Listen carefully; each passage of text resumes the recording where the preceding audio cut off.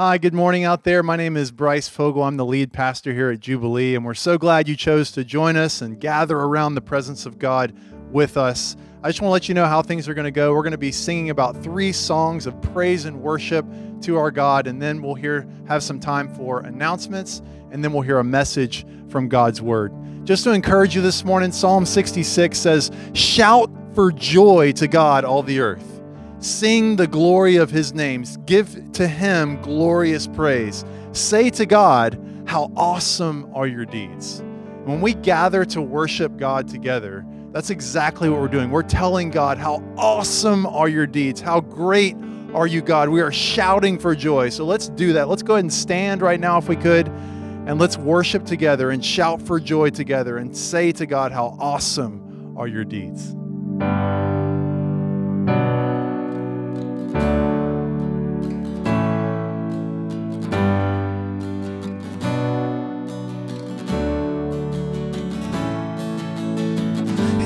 Tenderness He saw me, weary and sick with sin, and on His shoulders brought me back to His fold again. While angels in His presence sang, until the courts of heaven rang. Oh, the love that saw me. Oh, the blood that bought me. Oh, the grace that brought me to the fold of God. The grace that brought me to the fold of God.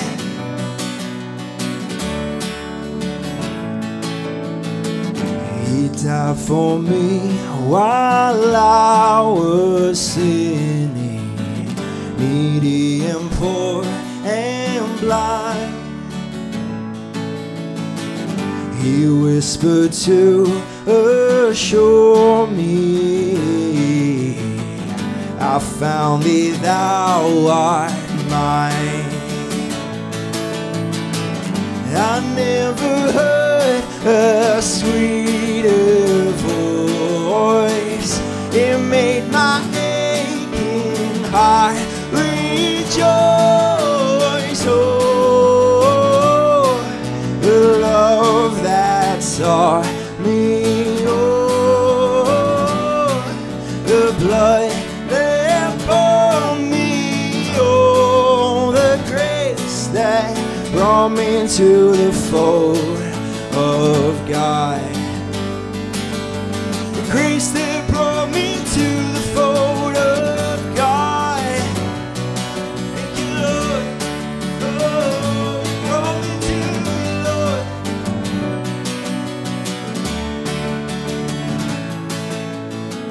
And upon His grace I'll daily ponder and sing anew His praise, with all adoring wonder and blessings I'll retrace.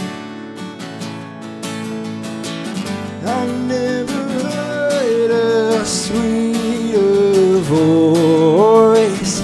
It made my aching heart rejoice. Oh, the love that saw me. Oh, the blood that bought me. Oh, the grace that brought me to the fold of God. The grace that brought me to the fold of God.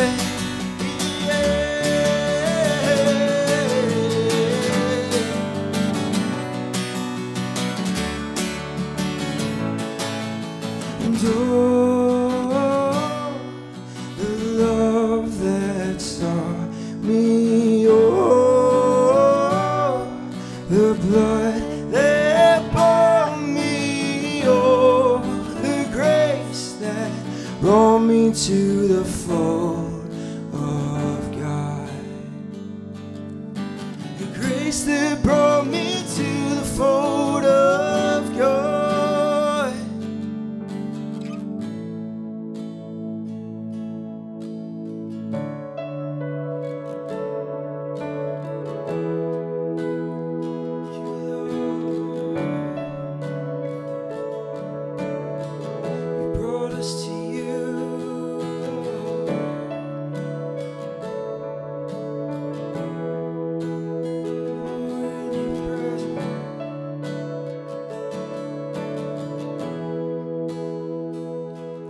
You came from heaven's throne,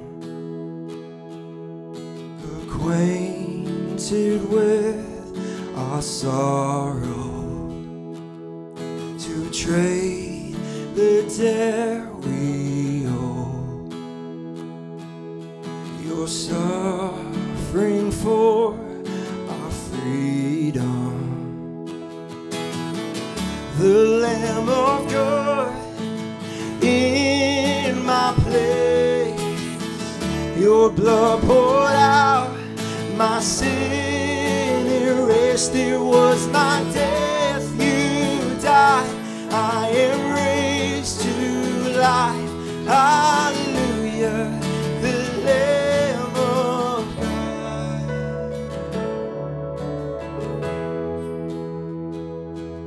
My name upon your heart, my shame upon your shoulders, the power of sin undone, the cross for my salvation. Oh, the Lamb of God is in my place, your blood poured out, my sin erased. It was my death you died, I am raised to life. Hallelujah, the Lamb of God. Hallelujah. Sing, there is no greater, there is no greater love, there is no greater love. The Savior left it up. There is no greater love. There is no greater love. There is no greater love. The Savior left it up. There is no greater love. The Lamb of God in my place, your blood poured out, my sin erased. It was my death you died, I am raised to life. Hallelujah, the Lamb of God, the Lamb of God. Oh, you took my place. Oh, now my sins erased. It was my day you died, I am raised to life. Hallelujah, the Lamb of God. Hallelujah.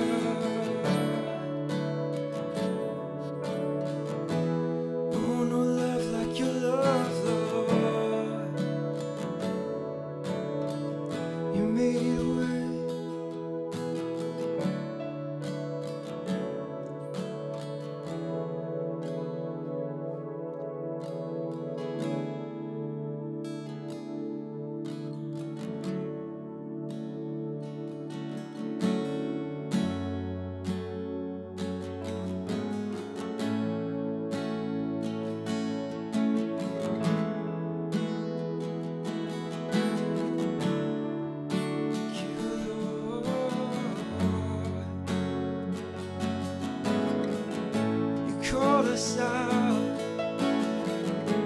made us free in you, Lord.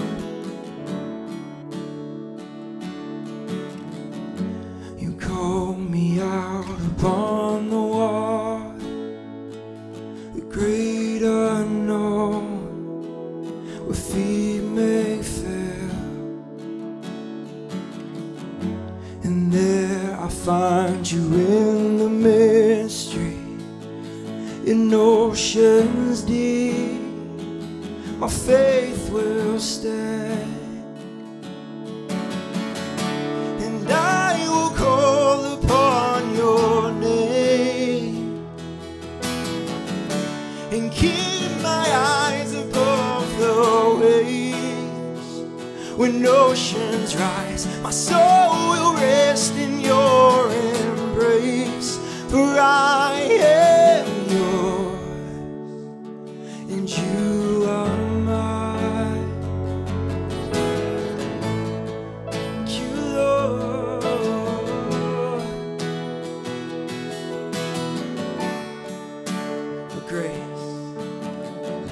Your grace abounds in deepest waters.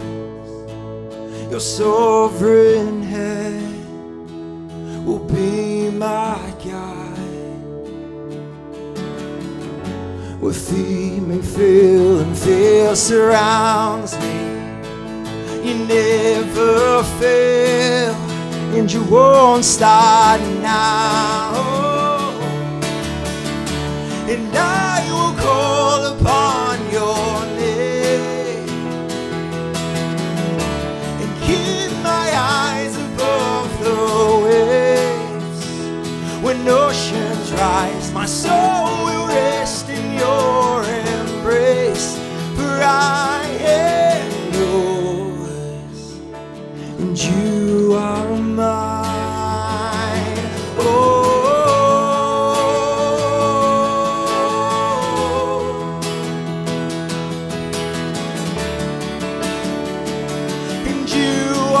mine, oh,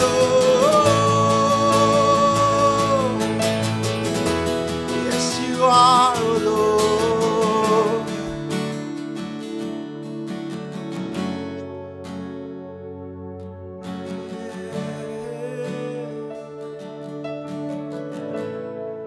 Oh, I trust you, Lord. You've done everything for me.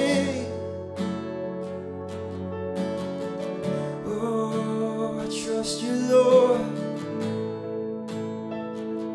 Give it to you.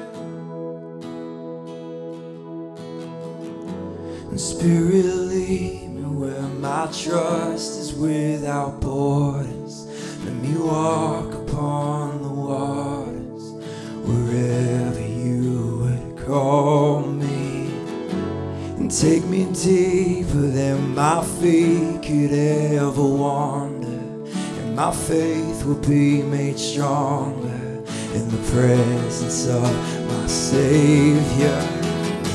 Spirit, lead me where my trust is without borders. Let me walk upon the waters, wherever you will call me.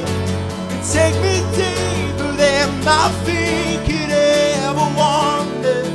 My faith will be made stronger in the presence of my Savior.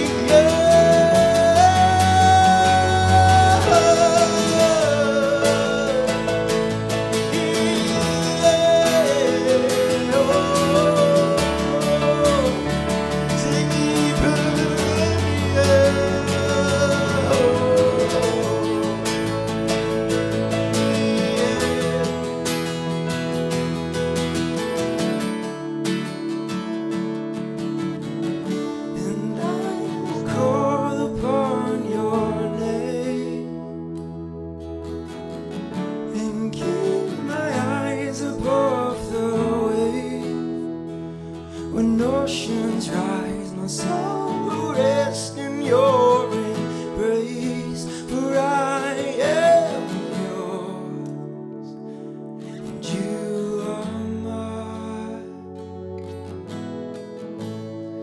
Thank you, Lord.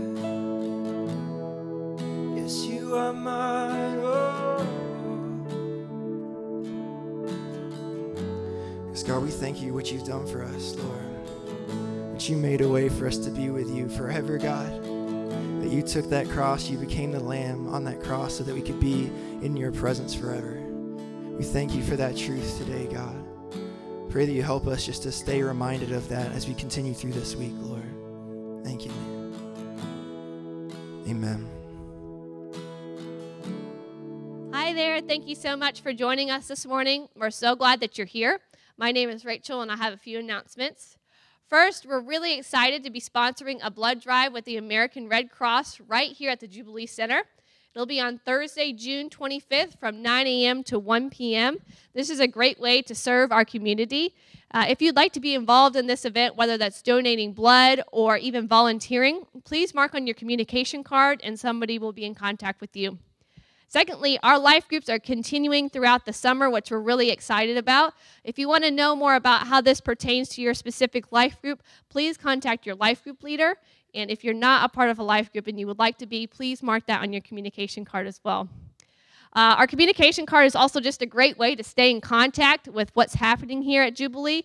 There's a spot for you to mark any comments or questions that you might have. So we encourage you to fill that out at www.jubileechurch.com/cc. Also today, after the message, we have a real exciting update from Bryce, so make sure you stay tuned to that. All right, today Simon's going to bring us a message from God's Word on the book of Galatians. Well, good morning. My name is Simon, and my wife Ali and my two daughters, we're part of the wonderful family of Jubilee Church.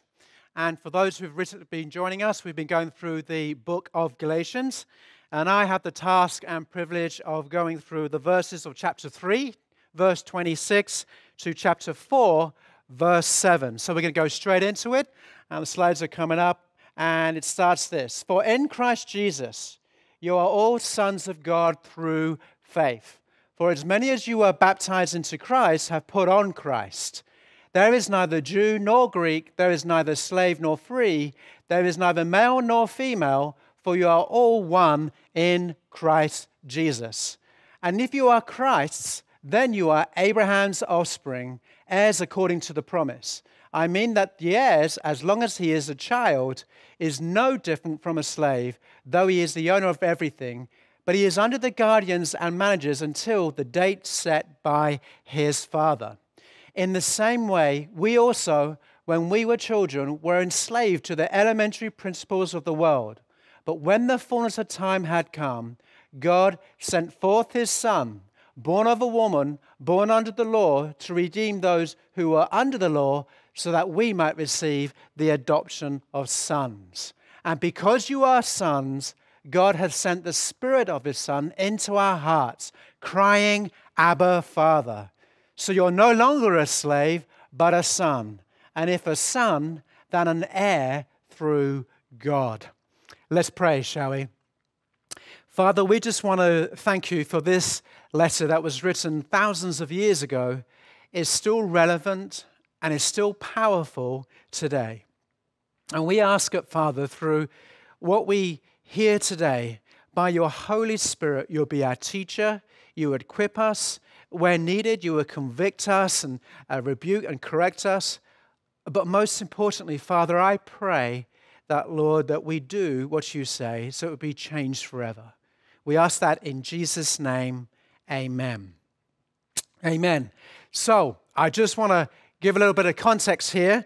The letter is written to the churches in Galatia, a Roman province, which is truly a masterpiece of the Apostle Paul's writings as he interprets Scripture with Scripture and comes up with this fundamental core belief of the gospel of Jesus Christ. All of the 6 chapters is like a letter, and it's like a plumb line from which we can set and concrete to correct our thinking, attitude, and therefore our behavior by. So I'm going to go through these verses, and if you want a title today, I've called it Run, Forrest, Run. It's a famous line from my all-time favorite movie, Forrest Gump, back in 1994, I think it is. And it's about a boy who grew up in Greenbow, Alabama, whose simple way of thinking, just deciding to do things what he wants to do, and circumstances that come his way, he just decides to do it, and through that, fulfilling amazing accomplishments. He becomes a war hero, he becomes a worldwide celebrity, and a bunch of other things. But at the beginning of the movie, there's a scene when growing up, he has growth in his legs, and he's got these metal braces on. And in the scene, he's down this dirt path with a friend, and these boys from the town who don't obviously like him, are beginning to hurl insults at him. And they pick up rocks and they start throwing stuff at him. And so Jenny, his friend, says those famous words, "Run, Forrest, run." I'm not going to try to do the accent. I'm not going to offend everyone. She says, "Run, Forrest, run." And so he starts to run. And as he's running faster and faster, and the boys are trying to catch up, pelting rocks at him, he's running, and the metal braces on his legs start to come loose and break free. And as he's running away from the accusers of the boys, saying, "You're useless, you're hopeless, you're worthless." And he's running at the same time towards what's ahead of him, forward, saying, "I'm free." And the restrictions come off his legs, and he's running towards his destiny. And he made a good choice. He was running towards his destiny without being bound up or enslaved by his accusers. My attempt this morning is to see from Scripture, not to listen to the lies, but to run forward with the freedom that we have in Christ Jesus. So this morning, I want to proclaim this to you. The gospel really sets you free. And I want to look more into that. The gospel, means good news, is more than just your past life forgiven and going to heaven in the future. Many Christians forget or don't know how to live life in this present current day. So you have a bunch of people who call themselves Christians who are frantically living life with confusion, guilt, and uncertainty of their privilege and position in their standing in Christ. And when they do that, they really haven't grasped the gospel at all. And this is why Paul writes this letter, because it's the power and the presence of God in us today by His Holy Spirit living within us that we've received acceptance and inheritance, a new identity, but most of all, an intimate relationship with God Himself, who we can call Father. But unfortunately, that is not always the experience of many believers. So I want to look at two things this morning. First is, how is this freedom found? Then secondly, how is this freedom lost? So how is this freedom found? Well, it says this in chapter 4, verse 3, "In the same way, we were also, when we were children, were enslaved to the elementary principles of the world." Of the same chapter in verse 8, it says, "Formerly, when you did not know God, you were enslaved to those by nature are not God's." Did you pick up the key word? You were. It's past tense. This remarkable transformation has already happened. In other words, I was in this miserable place, but I'm not now. And in the same verses, in the same passage that Paul writes, here's another thing we see. In chapter 3, verse 26, it says, "For in Christ Jesus, you are all sons of God through faith." Now, when we say sons, it's metaphoric for children, both male and female. It's not just male, but the children of God. You are. In verse 28, "There is neither Jew nor Greek, there is neither slave nor free. There is neither male nor female. You are all one in Christ." Verse 29, "And you are Christ, you are Christ, then you are Abraham's offspring, heirs according to the promise." And in chapter 4, verse 6, Because you are sons, God has sent the Spirit of his Son into our hearts, crying, Abba, Father. And one more, just to finish it off, in verse 7 of chapter 4. So you are no longer slaves, but a son. And if a son, then an heir through God. I think you picked up the key word there. You are, which is present tense. In other words, the place and position that you are right now. So you were, and then there is you are. You once were, and then you are now. Now, Satan would love us not to believe this. Instead, he wants us to be focused on ourselves and our faults, our failures, our shortcomings, our mistakes. He wants to blind us of what God has already done for us. Satan wants to deceive us by thinking like a slave. And if you allow him to do that, you will neither be running freely or fruitfully the race marked out for you. Slavery has no freedom. You're simply told what to do. And no matter how hard you try or how hard you work, because you think like a slave, you'll never run with joy and peace that is given to us. It's like a hamster on a wheel. You're stuck running frantically, faster and faster, but going nowhere. And so, there are many people who believe themselves to be Christians, but are constantly telling themselves they are slaves. Here's what it looks like. Some examples. I've got this habitual sin. I can't help it. It's just the way I am. I've tried, and I've just learned to accept it and live with it. It's just who I am. Another one would be, I got this rebellious attitude towards my boss, towards authority. My parents were like that. I guess it's in my family genes. Or another one may be, I've struggled to forgive myself because of the guilt I feel because of the things I did in the past that I'm ashamed of. Now, what you're really saying when you say those things, you think those things, what you're really saying and thinking is you're acting like a slave. And when you say that, you are, in essence, denying the gospel. It might explain why you think that way, like a slave, but it doesn't excuse what the Bible says you are today. So how do we find this freedom? How do we believe and receive and experience this freedom? In chapter 3, verse 26, it's very simple. Here it goes. For in Christ Jesus, you are all sons of God through faith. It's through faith and faith alone, and nothing else. I think we've had a kind of a theme running through the weeks. Jesus plus nothing equals everything by faith. And actually, the underlying theme of this letter is all about applying your faith to what God has already done, to what God has already said, to what God has already given to you in Christ Jesus.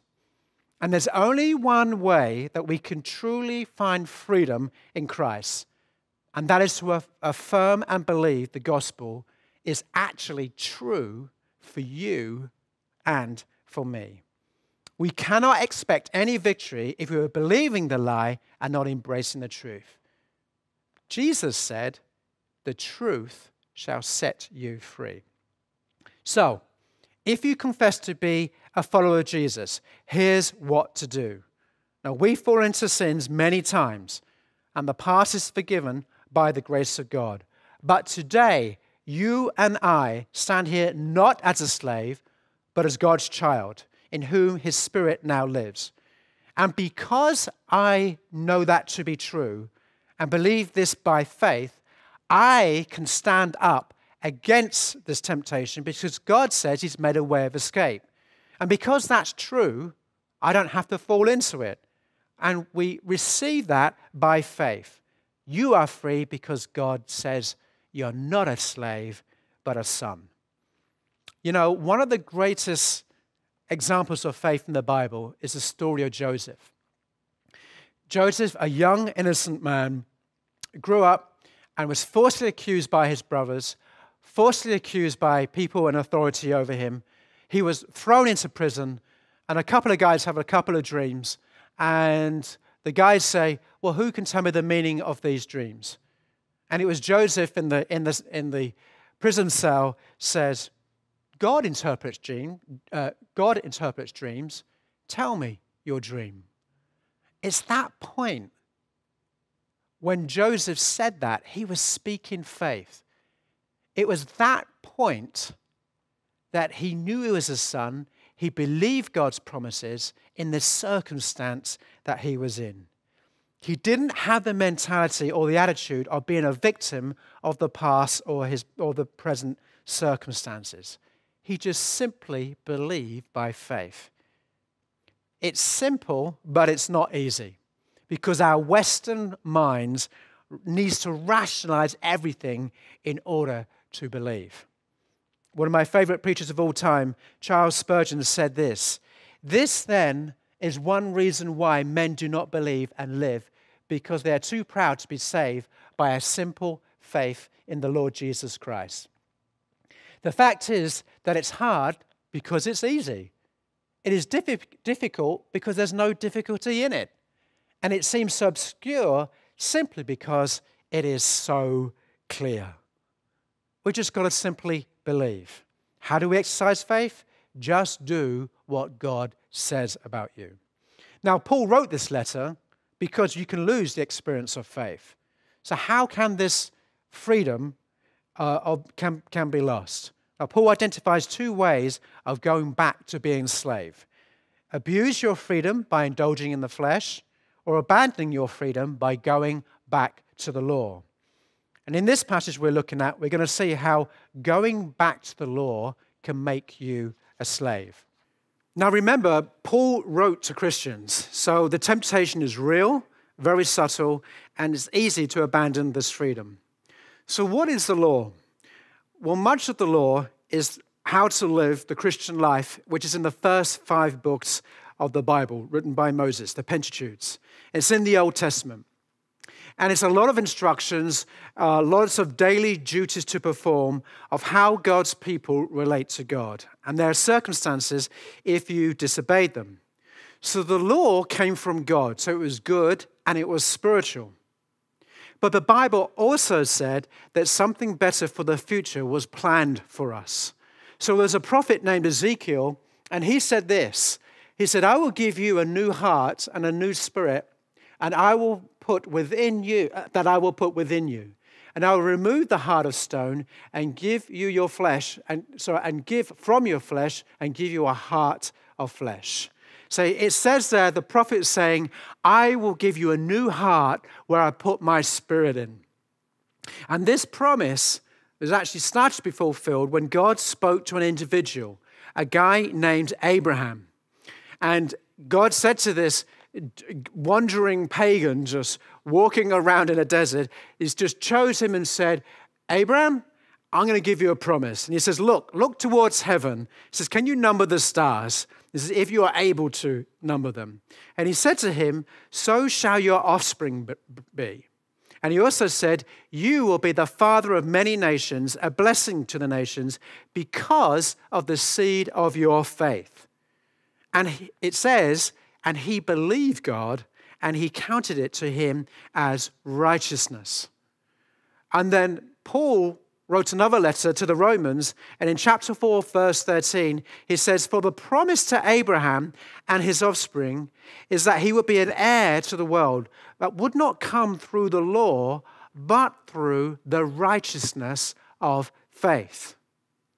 And now when we come to this Galatians passage, chapter 3, verse 4, it says this, but when the fullness of time had come, God sent forth his son, born of a woman, born under the law, to redeem those under the law so that we might receive the adoption of sons.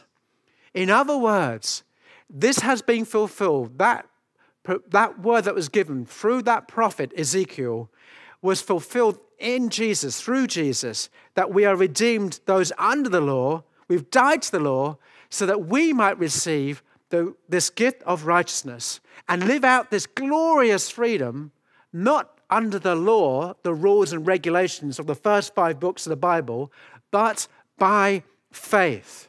And that we will have this new heart that is filled with the new Holy Spirit in us. And it's not written on the hearts of stone anymore. It's really good news, and it sets us free. God puts that within us. So why would we want to become slaves again? Why would we want to come back under the law? Well, I believe in our fallen nature, it's easier to live by the law than a loving relationship. Relationship to the law gives us clear limits of what we can and what we cannot do. The relationship of love has no limits. I think there's a deep human instinct in us, in our human nature, that we want limits, and that it gives us a sense of comfort and security. It looks something like this. Just tell me what to do. Just give me the list how to do it. Tell me what to do it is to be a good Christian. Tell me how much of the Bible I should read, what I should pray for, what list should I have to pray. Tell me what to wear. Tell me what good deeds I should do. Is there something in our human nature that once I've been told what to do and we fulfilled them, it makes us feel good. It makes us look good. And therefore, it must make God happy. There's something about checking off a list that makes you feel completely satisfied, right? I know that's me. People who know me know this is Simon. I am king of lists. But I want to tell you something right now. I never feel satisfied or done enough. You can be a slave to saying your prayers. You can be a slave of reading your Bible. You can have this slave mentality of how you relate to God. But at the same time, you can feel useless because you're thinking, when is enough enough? And so Satan would use the law to reveal sin and drive people to despair. God uses it to reveal sin and call people to the gift of repentance and find forgiveness. Satan used the final steps to condemn people. God uses the law to the final step to liberty. Satan uses the law as a dead end, while God uses the law as a highway to run in freedom. Let me make this very clear to you. My righteousness, your righteousness, and standing in God is not because of the quality or the quantity of how I live my Christian life, but it's because of the love of God who came and died for me. And by faith, I believe this freedom is for me because he says, I'm not a slave, but a son. The law limits, love has no limits. Let me give you an example. When I finished high school, that summer when I finished high school, I worked for my uncle who was a dairy farmer. And I remember the herds of cows that he had. They're in the fields with thousands of acres. But I noticed the cows did not ever drift off or get lost or anything like that. And then I saw in the middle of the field where the cows were, food right there in the middle. And I heard a cow's motivation to stay together is different when you have food in the middle of the field. They don't want to go anywhere. They're nourished and getting fed. But they didn't have any boundaries or fencing as well. And it's same for us with God. When you have God's Holy Spirit within us, and he tells us he loves us, and when he woos us to himself, and we keep ourselves within God's love, and it nourishes our souls, and it does us good, we don't need boundaries. We are completely satisfied because of his love. Jesus wanted to go beyond the law in order to relate to you and me in love. So much so that it says in the Bible, greater love than no man, that he would lay down his life for his friends. He came into the world to die for you and for me, for our sins, and to relate to us, not out of the law, but out of love for you and me. All right, this is my last point I want to mention. Chapter 4, verse 5 says this: God sent his Son to redeem those who are under the law, so that we might receive adoption as sons. And because you are sons, God sent the Spirit of his Son into our hearts, crying, Abba, Father. His Spirit in you cries, Abba, Father. Abba meaning Aramaic for daddy. This is about a relationship with God, that you experience personal love for you. It's not just in your head, it's in your heart. And it's a thing of great beauty and deep delight. As sons, as children of God, we have received an inheritance, a new identity, but most significantly, we receive intimacy with God himself. I was adopted at the age of 2, and I thank my mum who decided to adopt me into the family. And although I grew up and loved the best they can, I know that at the age of 19, when I became a follower of Jesus, it's only then I really did find and discover true, lasting love, knowing God as my Father. And I know I can come to him 24/7, day and night, no limits and no restrictions. You know, when I thought about this, there's a different relationship that children have with their parents than any other relationship status. Having the privilege of fathering 2 daughters, I know that there is no awareness of them, around them, of feeling inhibited, or limited to run to their father. When they were young, they used to burst through the door as little girls and say, Daddy, Daddy, put this dress on, put this nail polish on, and let's play.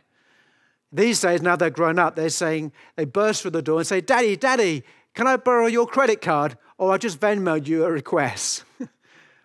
The children's access to the Father knows no boundaries. They're not inhibited at all. And the Father doesn't stop them coming to them. Tim Keller said this: Abba, Father, signifies a confidence of love and assurance of welcome.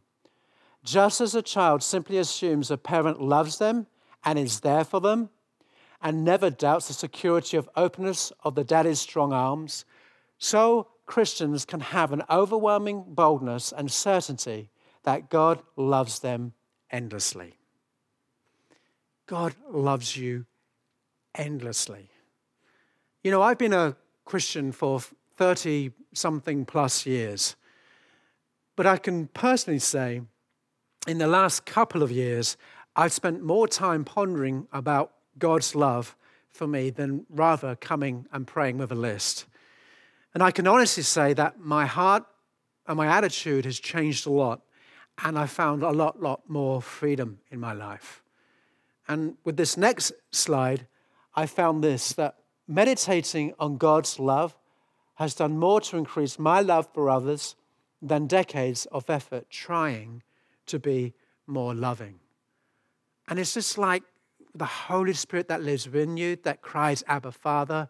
It's like an overflowing fountainhead, endlessly going in, going out, rather than mechanical pumping of a pump, trying to make it work with lots of effort. So I just want to finish. How do we keep living in this freedom? It's simply living by faith. Just let the Word of God keep telling you what you are and who you are in Christ Jesus. Faith. Run from the accuser and run the race of freedom marked out for every single one of you. Put your name in the middle of the 2 words of run. Run, Simon, run. Run, John, run. Run, Jane, run. Run with this freedom.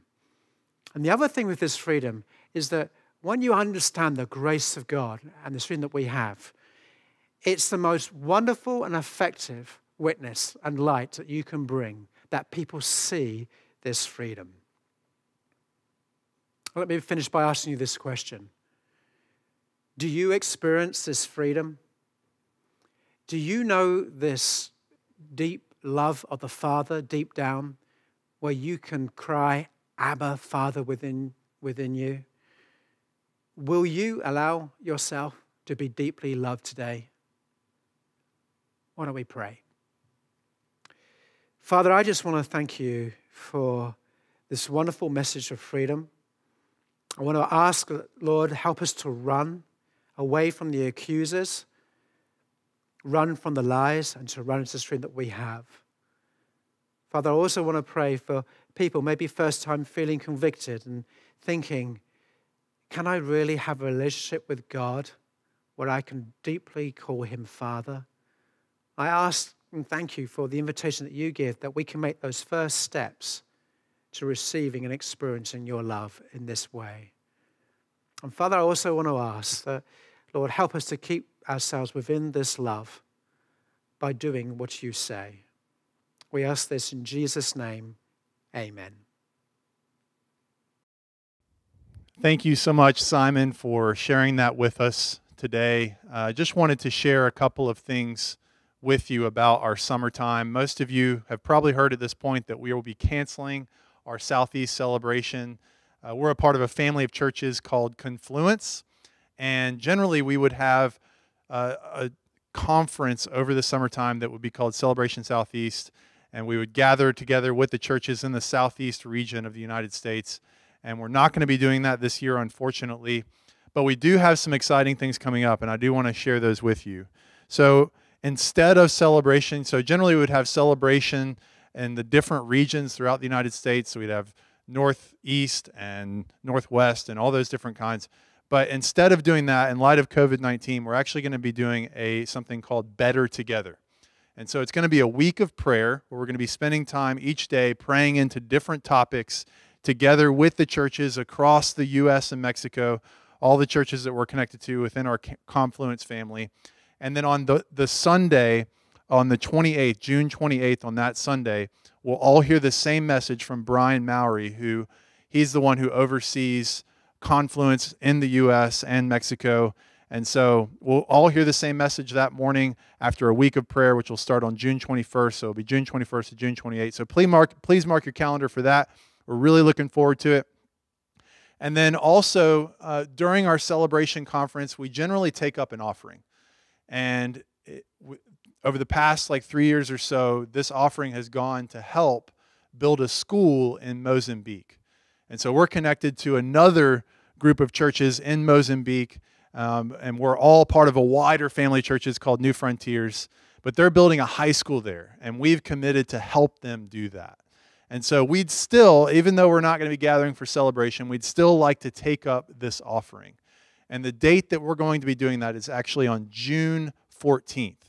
And so I just want to encourage you just to be praying and asking God what he would have you contribute to this offering. Now, we've gone through a lot over these past months, and it's been difficult, it's been uncertain, but there's been some of us who really haven't been affected financially at all by what's happened with COVID-19. And we've gotten these stimulus checks and things have changed, and it's just kind of been extra money for us. And I just want to encourage you to really consider using that money for kingdom purposes. You know, the Bible talks time and time again about how people who are in more affluent areas are to help churches and their brothers and sisters in Christ in the poorer areas of the world. And that's exactly where we are, in the affluent area of America. And Mozambique is the second poorest nation in the world. And there's people there that are doing tremendous work. And their kids are getting older, and they're getting to that high school age. And so they're getting to this place where they're really going to need this high school to be built in order for them to continue the work that's happening in Mozambique. And so I just want to encourage you just to think through the use of that stimulus money towards this offering, Or potentially, we're not going to be going to Celebration Southeast, so you won't be spending the money on registration costs or hotel or anything like that. So just consider as well the money that you would have spent on your travel. That's just another way that you could possibly give a little bit more towards this offering. And just on top of that, whatever you feel like God's leading you to give, we just want you to do that in faith. We don't want you to do it under obligation. God loves a cheerful giver. But I just want to encourage you just to be thinking through that. And again, the offering is going to be taken up on June 14th.